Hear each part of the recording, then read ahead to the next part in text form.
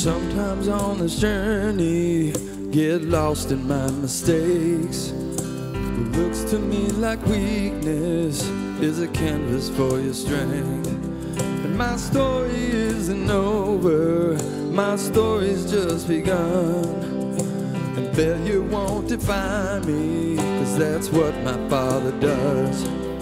Yeah, failure won't define me, 'cause that's what my Father does. Ooh, lay your burdens down. Ooh, here in the Father's house. Check your shame at the door, 'cause it ain't welcome anymore. Ooh, you're in the Father's house.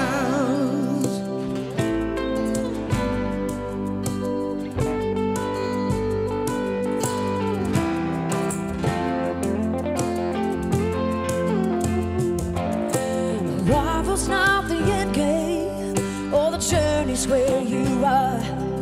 And you never want perfect, you just want it my heart. And the story isn't over if the story isn't good. A failure's never final when the Father's in the room. Oh, a failure's never final if the Father's in the room. Burdens down. Ooh, here in the Father's house. Check your shame at the door, 'cause it ain't welcome anymore. Ooh, you're in the Father's house.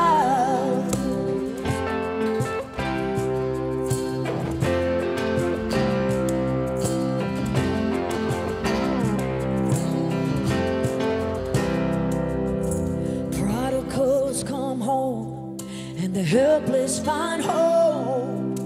Love is on the move when the Father's in the room. Prison doors fling wide, the dead come to life. Love is on the move when the Father's in the room. Yeah, love is on the move when the Father's in the room. Lay your burdens down. Ooh, here in the Father's house. Check your shame at the door, 'cause it ain't welcome anymore. Ooh, you're in the Father's house. Check your shame at the door, 'cause it ain't welcome anymore. Father's house.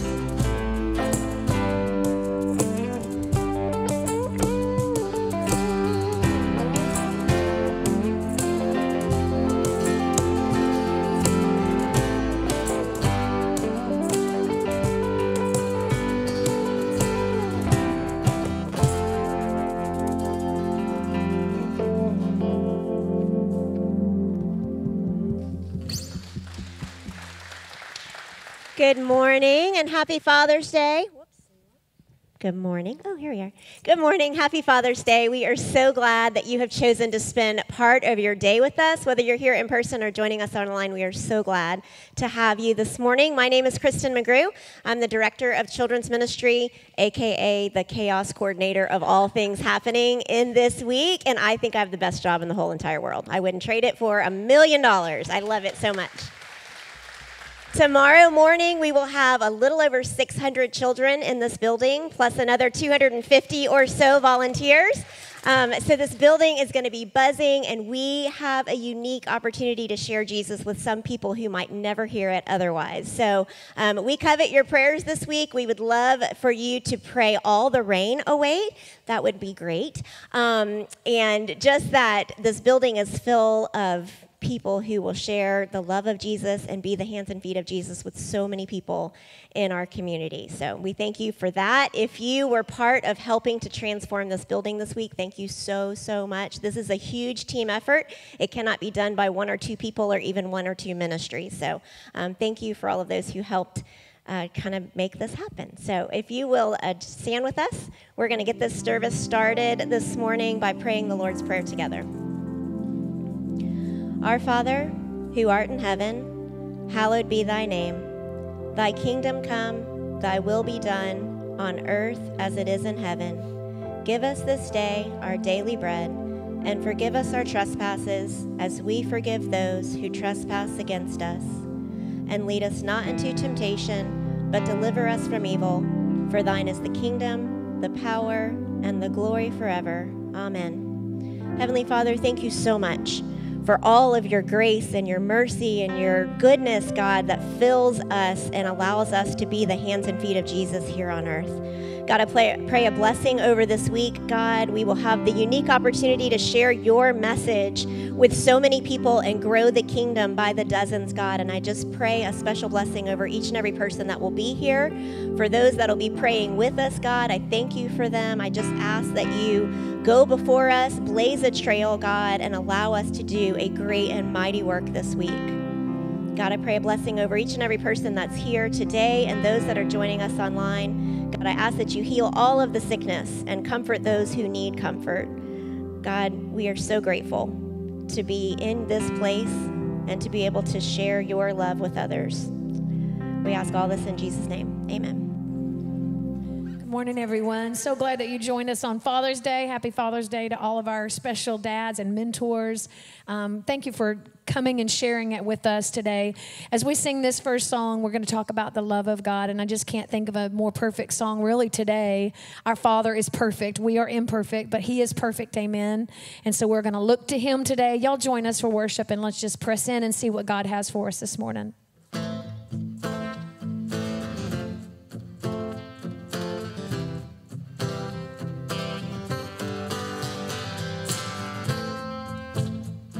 Lord, we welcome you in this place today, God. Do in us what you want to do, Lord. Nothing can separate. Even if I ran away, your love never fails.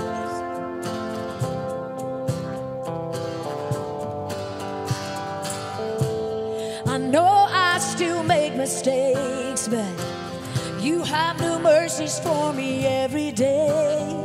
Your love never fails. You'll never fail us, Lord. You stay the same through the ages. Your love never changes. There may be pain in the night, but joy comes in the morning.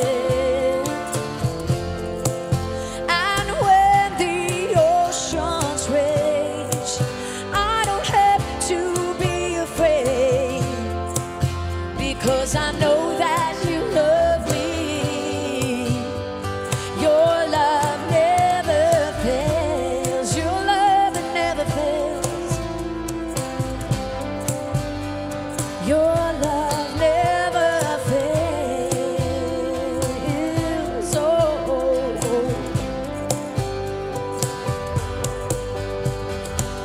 The wind is strong and the water's deep.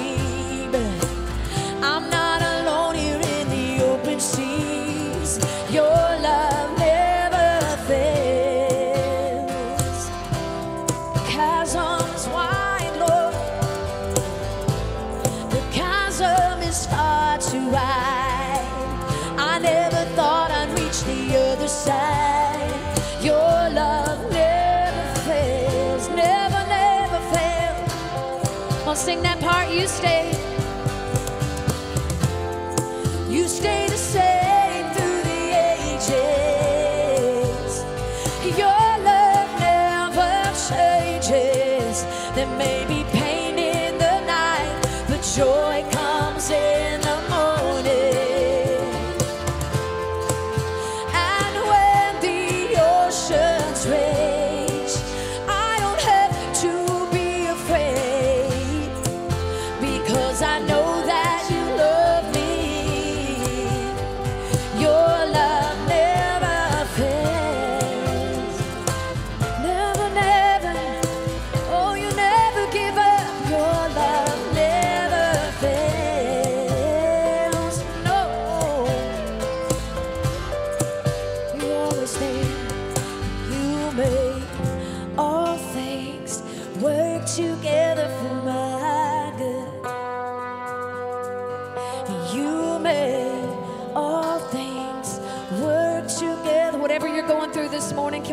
declare it together this morning? You make all things work together for my good. You make all things work together for my. Even when we don't see it, Lord, you make. Oh, you make all things work together for my. I choose to believe it this morning. You make all things work together for my good. You stay, yeah. You stay the same through the ages. Your love never changes. There may be pain in the night, but joy comes in the morning.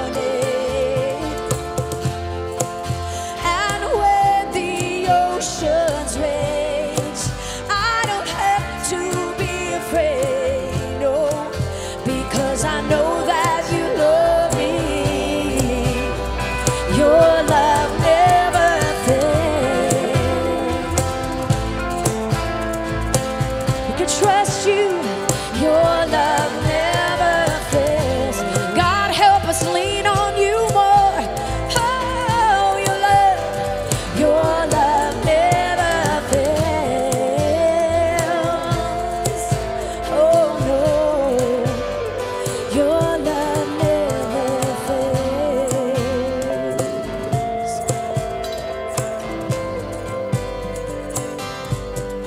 You make all things, sing it, work together. Yes, you do. You make.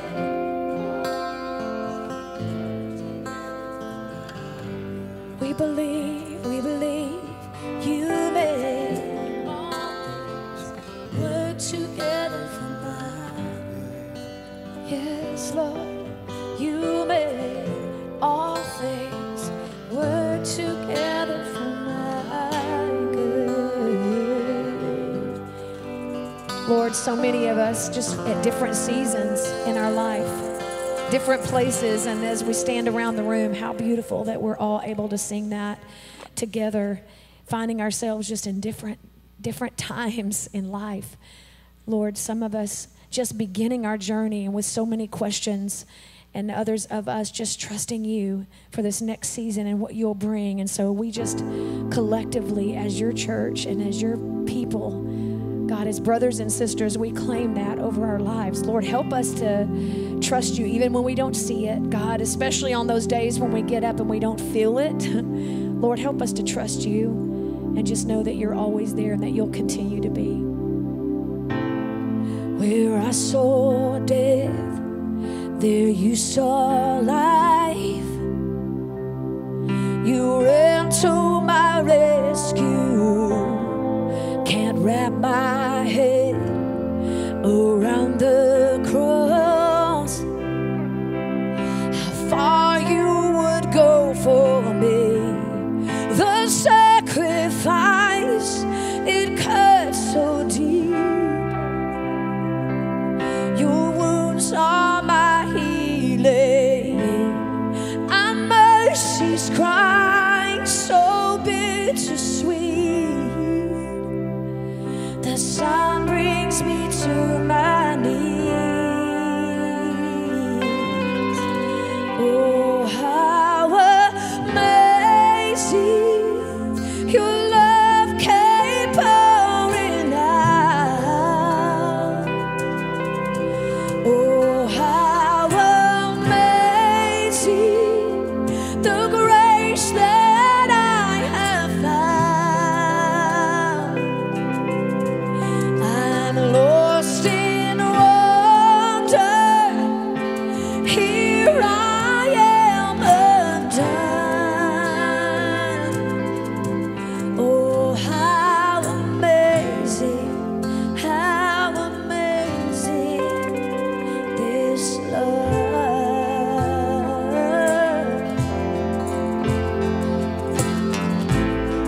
Where I felt lost, you call me found, embraced in the Savior, same. I'll never be. Your love changed my destiny. Oh, how amazing your love came pouring down. Oh, how amazing the grace that I have found. Oh, we need your grace, Lord. I'm lost in wonder. Here I am undone. Oh, how amazing, how amazing. Oh, the heights, the depths of your great love.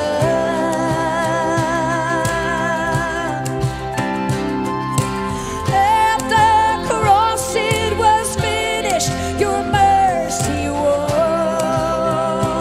Oh yes, your scars reflect my healing. I stand redeemed.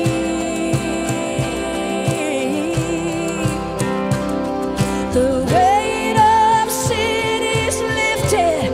I'm running free. Oh, how amazing your love came pouring. Oh, pour it out on us this morning, Lord. Oh, how amazing the grace that I have found. I'm lost in wonder. Here I am undone. Oh, how amazing, how amazing. Oh, how amazing, how amazing this love. Oh, how amazing, how amazing this love. Oh, how amazing, how amazing this love.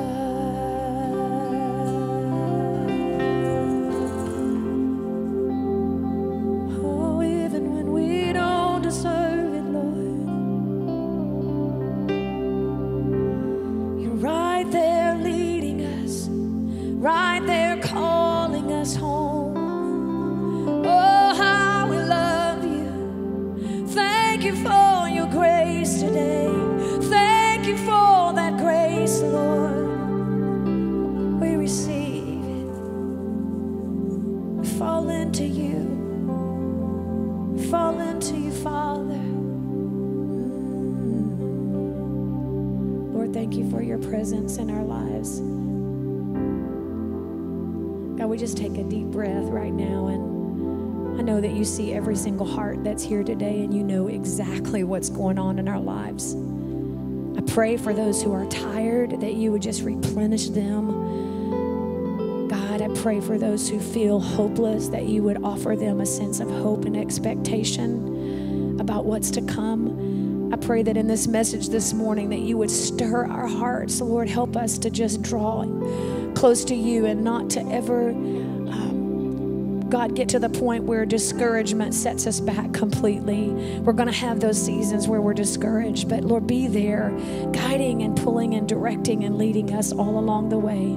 God, as we look to you and your face, we know that you have what we need. And we lean into that today and we trust you completely. We love you and we give you back this day. In Jesus' name we pray. Amen. Thanks so much for singing, everybody. You can be seated.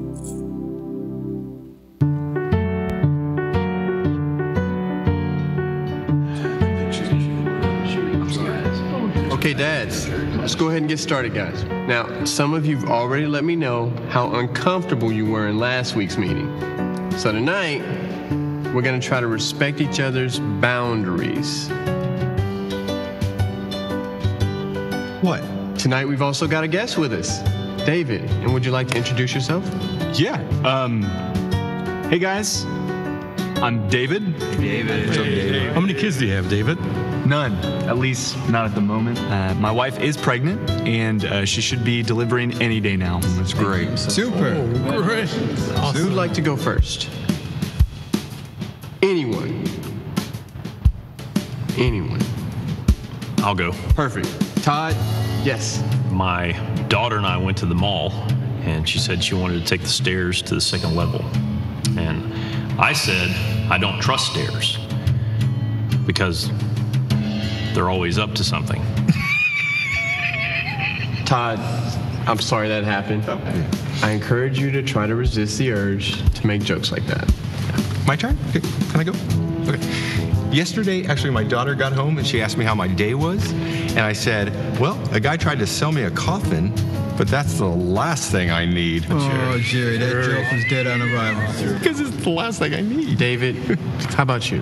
Oh, I didn't see This is a safe zone. Just jump on in. Yeah, I guess I'm just scared of being a dad. I'm afraid I'm gonna start telling bad jokes just like my dad. Well, it might be in our nature. We can fight against it. Hey, speaking of nature, I tried to catch some fog yesterday. I missed. M-I-S-T. You're a monster. This is where the boundary is. I'm done. This is where you are. Hello? Really? Okay, yeah, no. Yeah, I'll be right there. That was Julie. Her water just broke. I guess the baby finally ran out of womb. I'm gonna be a dad. Don't you think you should be going? Oh, yeah.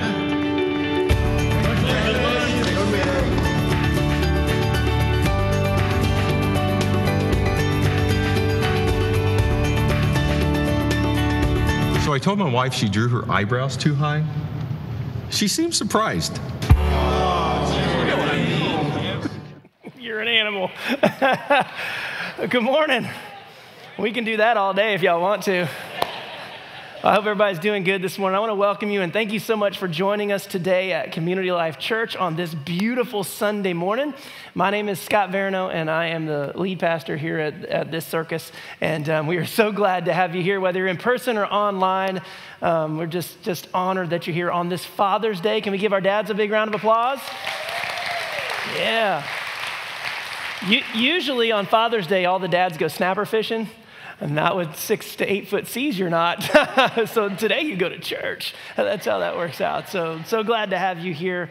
It means the world to us. There's a lot of places you could be, and we appreciate you being here. A couple quick announcements before we jump into the message today. So we're so excited about tomorrow-ish. No, we're excited, totally excited.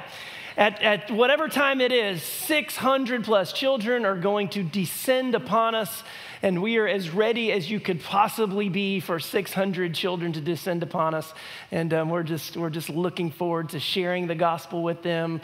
And here's the message. So if you're praying this week, we are going to let each and every one of them know that they are priceless to God, that they are treasured. And so that's the message that we're going to be putting out. So you can pray specifically for that. Pray for every adult and high school student that'll be here.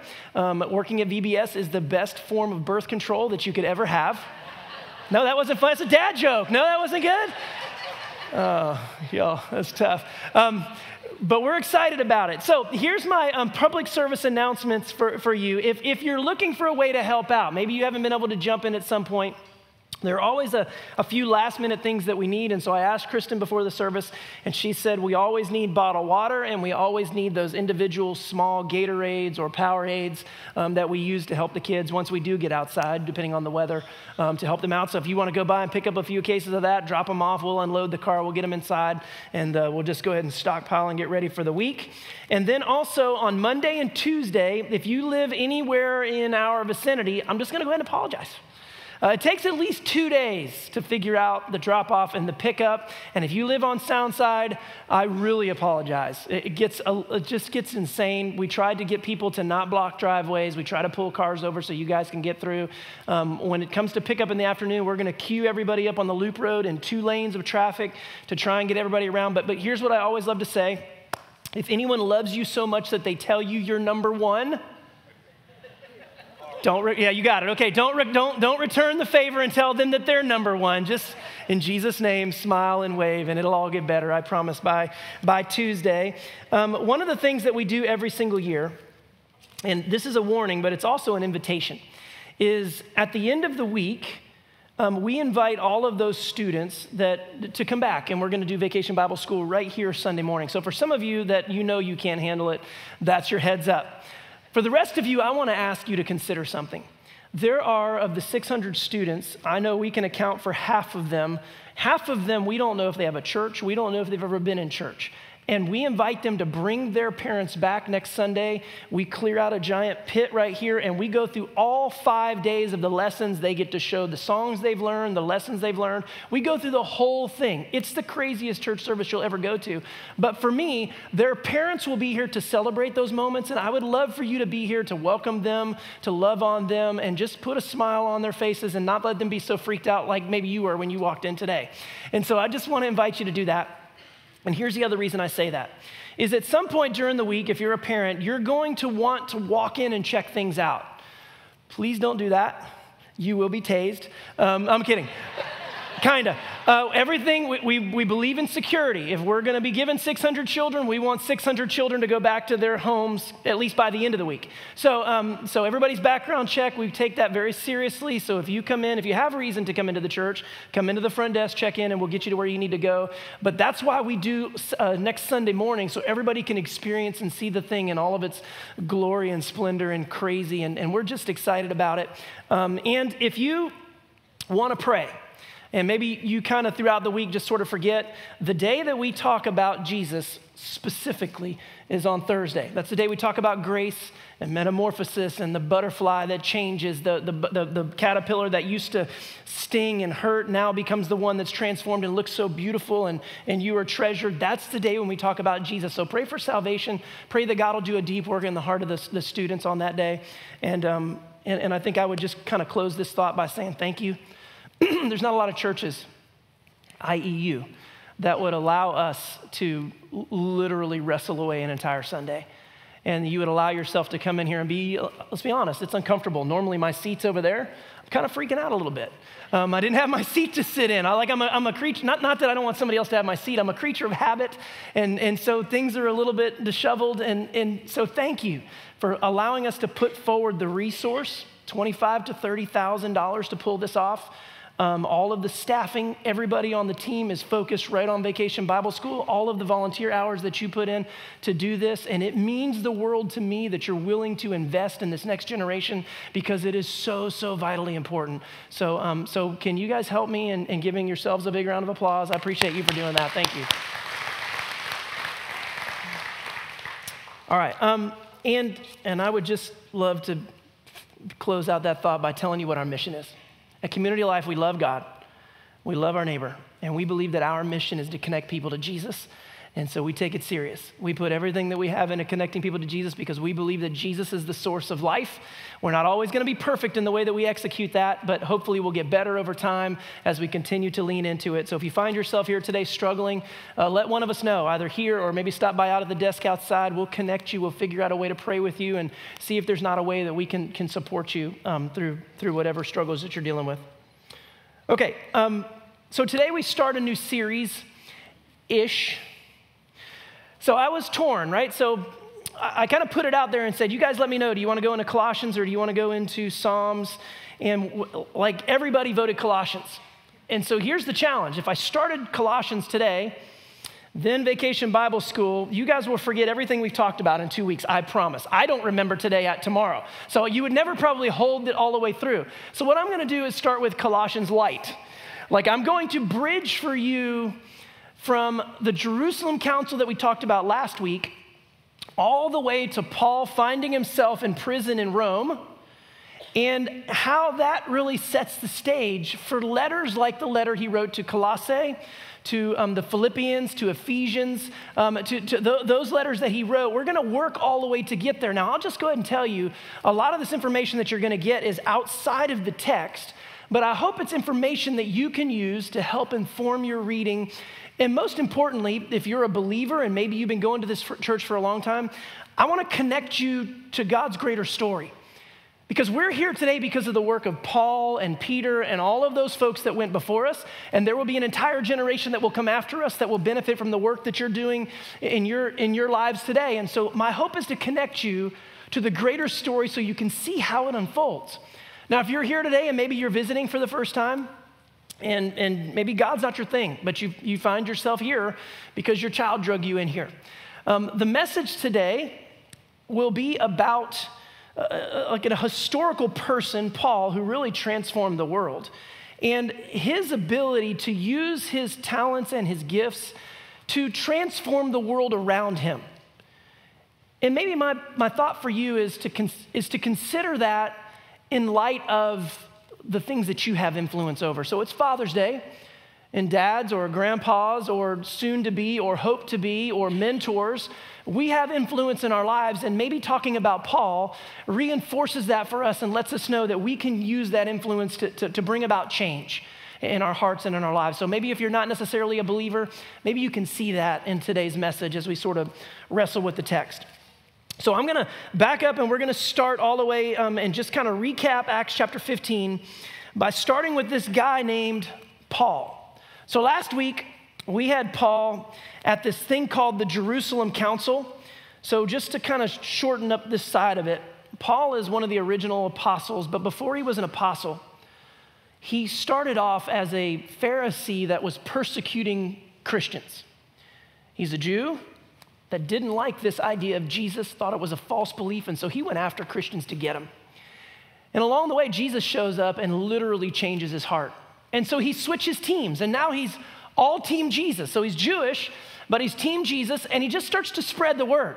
And as he spreads the word, those people that he was originally on the team of now want to kill him. So he has to go and hide out in his hometown, which is Tarsus, and stay there for a period of time. Well, while that period of time is unfolding, this gospel message starts to expand in the Gentile population. So I said this last week, but I'll go ahead and say it again. You fall into one of two categories. You're either Jewish, and if you're Jewish, you know it, or you're a Gentile. So there's those who are Jewish, and then there's everybody else.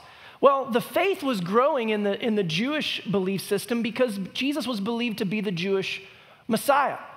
Well, at some point, the Gentiles started to believe that maybe Jesus was the Messiah too, and the faith started to grow in this Gentile world. Enter chapter 15. Barnabas goes down into this place called Antioch, and Barnabas sees what's going on in the Gentile world, and he realizes he needs help. So he calls Paul in to help him, and they just start growing the church. Not just Jews who are coming to believe in Jesus, but now Gentiles. And they start making these missionary journeys, telling of the faith, until ultimately they realized they had gotten to an impasse and they needed an answer from the hub of the belief system, which was back in Jerusalem. Do these Gentiles have to become Jewish, or can they accept the faith just as they are and live into belief in Christ? So they go back to Jerusalem for this council meeting, which we call the Jerusalem Council because we're really creative.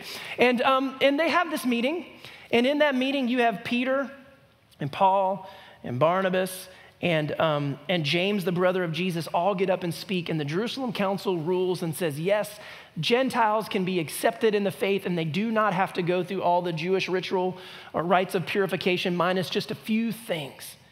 And so we find ourselves there in Acts chapter 15 with this new awareness of the gospel, and with Paul. So let's talk about Paul for a second, because Paul leaves that setting, and he never slows down. What Paul does in his life is he literally transforms the world, ultimately getting us to where we are today in some of our understandings of relationships and marriage and how we deal with one another because of some of the things that he wrote and because of how he leaned into society. So he lived for another roughly 17 years after the Jerusalem Council. And in 17 years, changed the world. So leaves the Jerusalem Council, and for the next 7 years, him and his buddy Barnabas and a couple other folks, they start to travel. And so we've got a map that we're going to throw up here on the screen. And down here in the bottom right corner, you see Jerusalem in purple. And up there in the top right corner, you see Rome, and there's Italy. And so that kind of gives you a lay of the land. Here in the center screen, where it says Asia, just below Asia, you can see Ephesus. This is where the Aegean Sea is located. Many of his journeys centered in and around this place. So he might get there by land, but he would cross over, he would take a boat. He just traveled this region. So you'll recognize some of the names. Ephesus, you see up there in the top in the center, Philippi, Thessalonica, Corinth down here, all of these places where he would have bounced back and forth just sharing this gospel message, multiple journeys that he went on, just sharing the faith and telling all of these people about Jesus. One of the messages that he carried with him from the Jerusalem Council was, whatever I go do and whoever I proclaim the message with, I'm always going to remember those back in Jerusalem because there's a drought and a famine. And so he would collect money from time to time and he would bring it back to Jerusalem to really support that early church. And so occasionally he would go back to Jerusalem. And so on one such occasion, he finds himself back in Jerusalem, and you could go to Acts 21 through 27 and read this story. He gets back into Jerusalem, and he had been followed by all of these non-believing in Jesus Jewish people who had lived around the Mediterranean rim, who were angry about the message that he was proclaiming. And when he shows up in Jerusalem, they arrest him, they throw him in prison, and they want to kill him. So 21 all the way through 27, if you want to read a great story, read it. It's like a Hollywood a script, if you will, all of this intrigue and hiding prisoners and moving prisoners from one place to another. And so says this, and the word ekes out, and so finds about it. And it's just incredible how the story unfolds until ultimately Paul gets himself to a place to where the Jews are moving towards killing him. And so he has no choice but to declare to the Roman soldiers that he is a Roman citizen. And so in his life from Tarsus, he was born as a Roman citizen, which means that he has rights that many Jewish people do not have. And that right is to trial by the emperor if he so claims to need that. And so as he sees the end of his life approaching in that setting, he has to claim that he's a citizen, which means now he has to go on a journey to Rome to plead his case to Emperor Nero. So they put him on a boat in chapter 27, and it doesn't go really well. There's a shipwreck. He finds himself stranded on the island of Malta. And it's just, once again, it's a cool story where he's there and these people that lived on the island show up to help them. And he goes to put firewood on the fire and a snake bites him. And so they're convinced that he's a devil because he was bit, and that was their sign to see that. But then he doesn't die, so now they're convinced he's a god, right? So it's gone from one side to the other, and so they start worshiping him. And what does Paul do? He starts to tell them about Jesus. And these people take all of these Roman soldiers and they move them on up into Rome and get them settled down.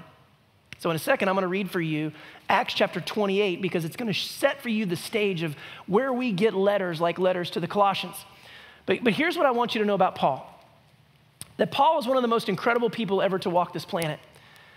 And the influence that he had was incredible, but it honestly was because he just used the things that he had available to him.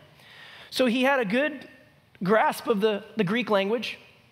He understood the Roman culture because he was from Tarsus. And there were other things that were going on around that really propagated and helped to build what Paul was trying to do. So he understood the Roman culture, he understood the Greek language and the Greek culture, and he also understood God as revealed in Christ. And so he used all of these things to his advantage to really spread the gospel message. And so wherever he went, if he had to get out some communication, he would write a letter. And because of the transportation system at the time, he could get those letters out. Now, some of you know this, but in the Roman Empire at the time, which was expansive, they had over, I think it was 50,000. Let me look at that number, make sure it's right. 50,000 miles of hard road. 50,000 miles all the way through the Roman Empire. Now, just to give you a little comparison, our youth group is in Anchorage, Alaska, on a mission trip. If you got in your car and you drove there today, first of all, you're crazy, but if you got there and you drove there today, 4,500 miles. In the Roman Empire, 50,000 miles of roads. And Paul knew how to use that to his advantage to spread the gospel, to travel from place to place. Just as the Romans would move troops, he would move around and tell people about this gospel message and really share it with them. So he used his influence, he used his awareness to really change the world. One of the things that I'll just go ahead and mention quickly. In his life, he challenged topics like relationships. So at that time, women were considered to be property. Children were just others. They were born, and oftentimes they weren't really even named because we didn't know how long they would survive. Well, he starts to reshape the dynamic of families, and he talks about husbands loving your wives, and he talks about wives submitting to your husbands, but it's inside of the act of both of them working together in obedience to Christ that you see the relationship start to be formed. And children, be obedient to your parents, and so they pull them in, and parents love your children and do not exasperate them. And so he doesn't just write about this Christian message, he starts to reshape society as a whole. And I don't know that I can even tell you the gravity of what he leaned into. This Roman society and this Roman culture, he started to change it from the inside out by proclaiming Christ and the belief that he had in the resurrection of Christ and what he learned from the gospel message. So he starts with families, and then he starts to teach about these communities. If you're in a community and somebody is in a funeral situation where they're mourning, you pull alongside them and you mourn with them. If you go into a community and somebody is celebrating, you pull alongside them and you celebrate with them as well. If there are people, widows and orphans, you care for them. It's one of the markers that you read about in antiquity. Christians were so weird because they cared for people that were throwaways, people that had no value. Why would Christians waste their money and waste their time doing this? Because Paul taught them to. He added value to life. And it was in this way that he shaped the world. We get a lot of the ways that we think about society today and values. It all started with his writing and with the way that he leaned into his faith. And so he gets on that ship, the ship is wrecked, he finds his way to Rome, and I'm gonna go ahead and pick up for you in Acts chapter 28, verse 16, how we get set up to write this letter to the Colossians. In verse 16, it says this: "When we came into Rome, Paul was allowed to live by himself with the soldier who was guarding him." Now, it'd be easy to read that and just skip right on over it. Here's what I want you to hear. In Rome, there were many people that were imprisoned, but Rome didn't have that many prisons. So what they would do is they'd put people under house arrest and they would assign a soldier to you. And when it was time for that person to be called to trial, that soldier had the responsibility of getting that person to trial in a short amount of time, or that person, that soldier, might be killed. So how many of you know they got them there? And they didn't lose them, because otherwise they knew that they would be in trouble. So he's in this house setting with a soldier there with him, with the freedom to write, with the freedom to visit, to spend time with, to expound upon his truth, to allow visitors to come. Does this help you, draw you into maybe how we get the letters that we read about? Because you think of him in prison in chains, how does he sit there and write? This makes sense. It allows you to see maybe how Paul was able to do this. Verse 17, and let me set this up. In verse 17, all the way through the rest of this, you're gonna get a little flavor of the way that Paul went about his business. Because he did this in every city that he went into. He found ways to open doors to share the gospel message. Sometimes it was kind of a bait and switch, but he didn't care because he wanted people to hear about Jesus. So this is gonna give you a flavor of what he did in every single city that he went into. So he's arrested, he's in Rome, which according to Jesus is the ends of the earth. So he's taken the gospel message to the ends of the earth. Verse 17, 3 days later, he called together the local leader of the Jews. When they had assembled, he said to them, "Brothers, though I had done nothing against our people or the customs of our ancestors, yet I was arrested in Jerusalem and handed over to the Romans. When they had examined me, the Romans wanted to release me." I just want you to know that. The Romans wanted to let me go because there was no reason for the death penalty in my case. So he's telling them, the Romans wanted to let me go, but, verse 19, "When the Jews objected, I was compelled to appeal to the emperor, even though I had no charge to bring against my nation." He said, so the Jews there in Jerusalem, they were ready to kill me, and my only recourse was to come here to Rome. I have no objection against my nation. In fact, this message that I have, I believe is for you.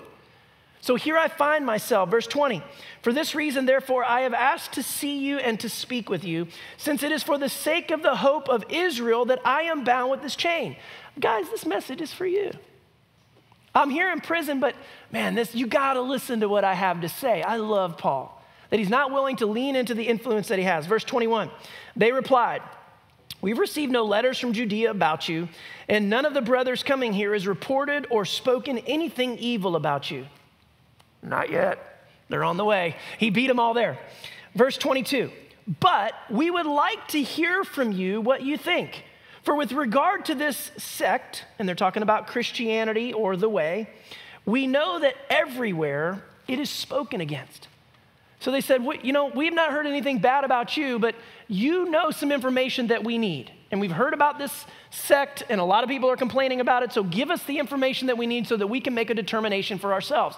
Which I'm gonna tell you, Paul's like, suckers. He's like, yeah, now I can tell you all about Jesus, because that's what he wanted. He wanted to tell them about this faith, and so he's got the door open. Verse 23, after they had set a day to meet with him, they came to him at his lodgings in great numbers. And from morning until evening, he explained the matter to them, testifying to the kingdom of God and trying to convince them about Jesus, both from the law of Moses and from the prophets. Verse 24, some were convinced by what he had said, while others refused to believe. And I'm going to tell you, in every single city and village that he visited, same response. Some of the Jews believed, some didn't. But he would always take those who did believe and use them to now reach into the Gentile population or continue to spread the message in the Jewish population. Verse 25. So they disagreed with each other. So now they're fighting amongst each other. And as they were leaving, Paul made one further statement. So how many of you here, don't raise your hands, you always have to have the last word? You may be more like Paul than you think, right? This always shows up in texting. You ever have somebody that's texting you and you just can't get out of it? It's like an endless loop where you say the last word and then they say something, you're like, oh, I'm not going down like that. And so and it just continues to roll. You guys all know what I'm talking about. You're doing it right now and somebody just won't stop texting you. So there you go. Paul made one further statement. And anytime you make one last statement, it may not be okay. He says this, the Holy Spirit was right in saying that your ancestors, in saying to your ancestors through the prophet Isaiah, go to this people and say, you will indeed listen, but never understand. And you will indeed look, but never perceive. For this people's heart is grown dull, and their ears are hard of hearing, and they have shut their eyes so that they might not look with their eyes and listen with their ears and understand with their heart and turn, and I would heal them. He says, you're just like your ancestors. You're not willing to listen or to hear anything. So you can see this is the Paul character starting to rise up. And then he ends with this, verse 28. Let it be known to you that this salvation of God has been sent to the Gentiles. They will listen. How do you think that went? We don't know. We don't get to hear from him. We just know that he's in prison for the next 2 years, so it probably didn't go very well. But he's just willing to speak the truth and really lay it out there. So here's the verse that I really want you to see, verses 30 and 31. It says, he lived there 2 whole years at his own expense and welcomed all who came to him, proclaiming the kingdom of God and teaching about the Lord Jesus Christ with all boldness and without hindrance. And here's where I just want to stop for a second and tell you that this is where you get the setting that some of our letters were written. And so it was during this time that we believe the letter to the Ephesians, Colossians, Philemon, Philippians was written. It said that he was there at his own expense. That means that people had to come support him. So all of those missionary journeys that he was on, people would travel long distances to come to make sure that he had food and he had all the things that he had. And so he would write a letter and he'd say, hey, on your way back through Laodicea, drop this off in Colossae. Whatever it was, that's how he would continue to spread the message while being stuck inside of Rome in this 2-year period of time. Now, is that helpful for anybody to kind of see how we get to that place? Maybe not, but anyways, you can sort of see where these other letters come from as he's stuck, unable to travel, unable to move around, but he doesn't stop. He continues to influence the world by sharing the word and by getting it out. So, which brings us to the Colossians. Yay! Colossae, right? Like there is an end to this message at some point today. You guys are all like, man, we're never getting out of here. So which brings us to Colossians or Colossae. Let me tell you a little bit about this community. And I want to do this so that you can understand what we're dealing with when we get into the message two weeks from now. So we've got a map. We're going to throw the map back up. Back here to Ephesus in the center. If you came over 100 miles to the right of that or 100 miles to the east and just dropped the little pin, you would find Colossae. It's also, there's another church that was there. You guys may recognize this name, Laodicea. So Laodicea is the church in Revelation where Jesus says, you're neither hot nor cold. I'm going to spew you out of my mouth. That's the church in Laodicea, but that's where it was. Right there to the right of Ephesus is where this church was. So Colossae is this amazing community that we don't know a whole lot about because it's never really been excavated. Now, when I heard that, it just broke my heart because I thought, well, surely we've turned over every stone about every Bible verse and everything that we've ever done. It's in a place in Turkey where they're just not that excited about digging it up. All of the archaeological digs have taken place in Laodicea and some of the bigger surrounding areas, but this particular place, not a lot of digs, not a lot of interest, not a lot of information. So what do Bible scholars do in those moments? You guys all know. What do? They make stuff up. No, I'm kidding. They make stuff up based on surrounding regions and educated guesses. And so some of this is that, and some of this is what they actually have found in that place. So at one point in its heyday, there was believed to be 25 to 30,000 inhabitants in the city, and you get that number because Rome built a theater in Colossae, which seats about 5,000. And so from other cities, you can estimate that maybe it was about that size. They had a lot of agricultural trade, so figs, dates, olives, just like what you would know to be in that particular region were there. But here's the real unique part of their trade. So wool was a big piece, but not just any wool. There was a flower that grew in that area, and I totally jacked the name of it earlier. Is it cyclamen? There's a flower that grew there. Here's the flowers. You can go and put that up there. These beautiful red and purple flowers. And they would take those flowers and they would draw from them a dye that they would dye the wool. And the wool would come out with these beautiful reds and beautiful purples. And it really set Colossae up as being just this amazing place where you could go and trade and you could pick up this wool that was just so unique to that particular region. And so when you hear olives and figs and dates and wool, you know that in that community was a strong Jewish population. And so when you think of religions, you had a Jewish population. Now you know you have a Christian population. But here's the other religion that was there. This Gnostic belief system, which is a worship, if you will, of spiritual deities, where they thought that Michael the archangel represented more of God than others. And so for them, what was written and what was applicable to our lives today wasn't as important as the spiritual side. And so they would just take these other religious belief systems and blend them in, and they would focus on worshiping these spirits instead of what we believe to be God. And so for them, when they heard the message of Jesus, well, he just became an archangel, maybe more important than even Michael, and they started worshiping Jesus, but not as God. They worshiped Jesus as an angel. And so part of what you're going to get in this message that was written to the church in Colossians is them dealing with Jesus as being supreme, Jesus as being Lord. And so Paul works to clarify and to clean up that message. Colossians was I've only got a couple minutes. Colossians was a prominent city. There was an earthquake in 17 AD, which messed up the road. They rebuilt the road, but they built it farther to the north going into Laodicea, and so the population started to fall apart, became less as people started to migrate out. And so it's possible that when Paul wrote this letter to Colossae, that there would have been a very small church. From some of the house churches that they found in this place, maybe a church of 30 to 45 people. I think that's pretty awesome to know that we're studying this text, and it was written to such a small group of people, but it's so very important. So which brings us to the text. And I'm just going to read verses 1 and 2 and then 24 all the way through the end, and then I promise we're going to close this up and get us out of here. So in Colossians chapter 1, verses 1 and 2, Paul writes this: Paul, an apostle of Christ Jesus by the will of God, and Timothy, our brother, to the saints and faithful brothers and sisters in Christ in Colossae, grace to you and peace from God our Father. You say, Scott, why'd you read that? I want you to know that it's literally a letter.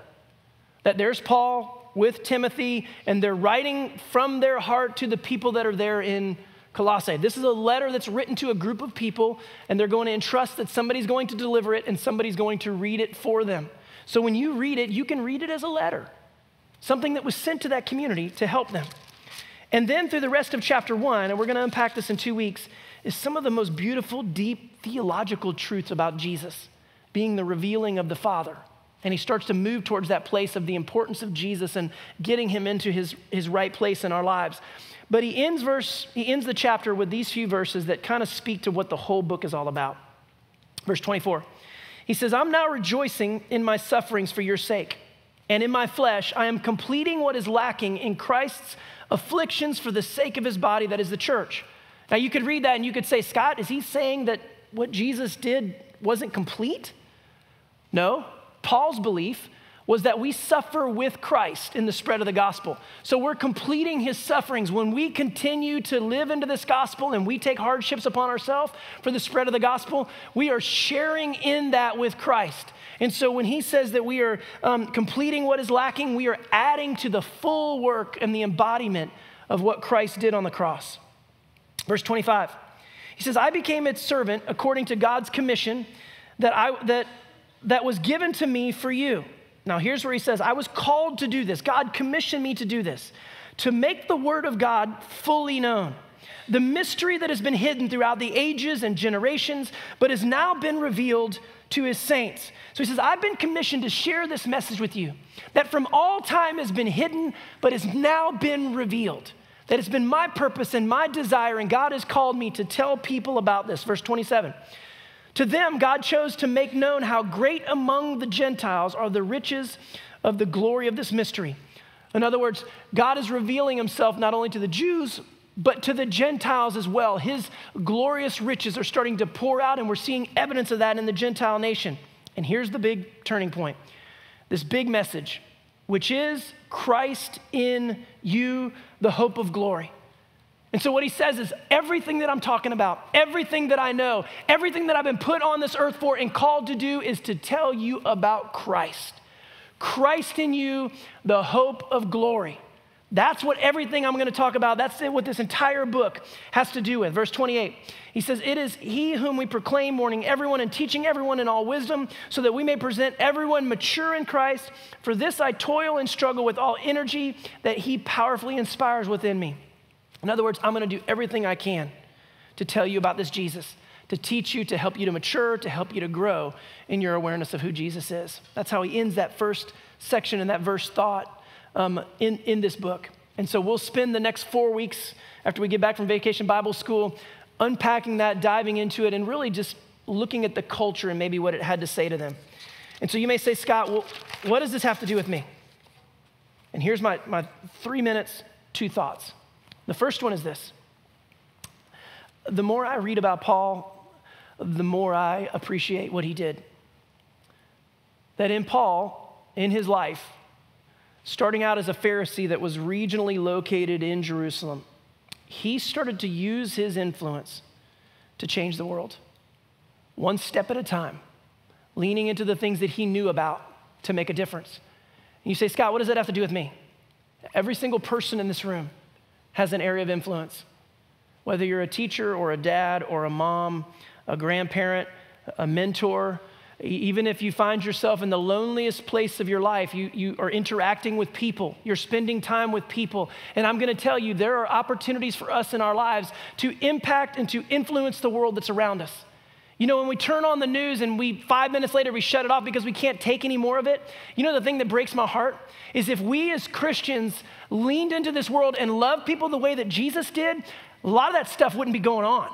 Because we'd be working to transform our workplaces and learning to love people that society deems unlovable, learning to stand alongside people that are throwaways in life. It's exactly what Paul did during his time. And so maybe for you, part of this message is to inspire you to say, whatever areas of influence you have, use the influence that God has given you to start to change the world around you. And I'm going to tell you, it starts right here inside of our hearts, which is where we get to the second point. The message that changed the world then is the message that changed the world today. That this Jesus is the hope of the world. Jesus in you, the hope of glory. We can go out and we can try and do anything and everything that we want to do, but apart from this, it's not eternal. When you lean into the purpose and the design that God has given you in life, you can change things that will last long past your days on this earth. And for those of you who are here and maybe you've never had an opportunity to believe, this is that part of the message where you get to hear about a God that revealed himself to humanity. Humanity that was so broken, who tried to fill itself with every other thing. That part of humanity has not ever changed until we come to this place to where the message is different. What does it mean to have a God that loves you enough that he actually gives something to you? This sacrificial love, somebody that's willing to give their life for you. And when you start to wrestle that message to the ground, I'm going to tell you, it'll profoundly impact and change your life. And that type of love starts with the knowledge of Jesus as being the expression of God. And that is exactly what Paul leans into as he tries to help the Colossian church get to that place. And so my prayer today for those of you who maybe have never made a decision to believe in Jesus is that maybe today you can do that. You're never going to fully understand it, I promise. It took Paul years to get to the place to where he could live fully into his calling. But maybe for us, we can start by allowing it to transform our hearts. Will you pray with me? Heavenly Father, we thank you. God, we thank you for people like Paul. God, we are today directly impacted by the ministry and by his reach into the world. And Lord, I know in a room of this size with this many people that there are people in this room that are going to change the world just through the way that they live their lives. It could be somebody that they care for. It could be something that they invent. It could be a place that they go. It could be policy that they write. It could be any number of things. But God, you've empowered us with the ability to be led by your Holy Spirit to change this world for eternity as we seek to love and to serve you. And so God, I pray that you would do that deep work inside of us and allow us to start solving some of this garbage that we see going on in the world around us because you've given us that ability.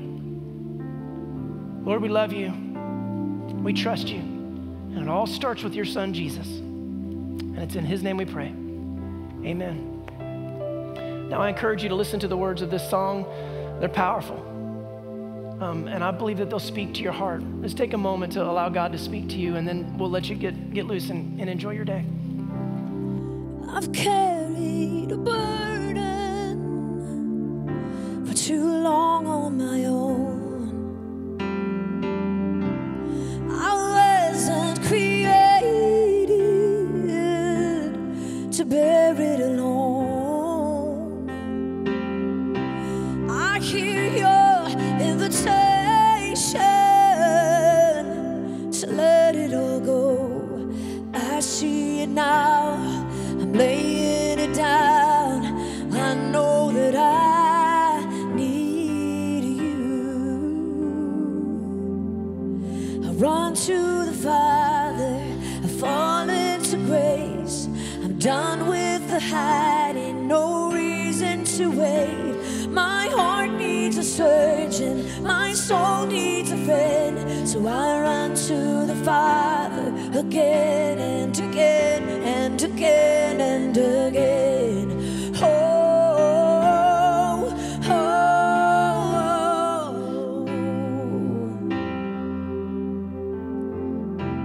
oh. You saw my condition, had a plan from the start. I'm done with the hiding, no reason to wait. I don't have a context for that kind of love. I don't understand, I can't comprehend. All I know is I need you. Run to the Father, I fall into grace. I'm done with the hiding, no reason to wait. My heart needs a surgeon, my soul needs a friend. So I run to the Father again and again and again and again. Oh, oh.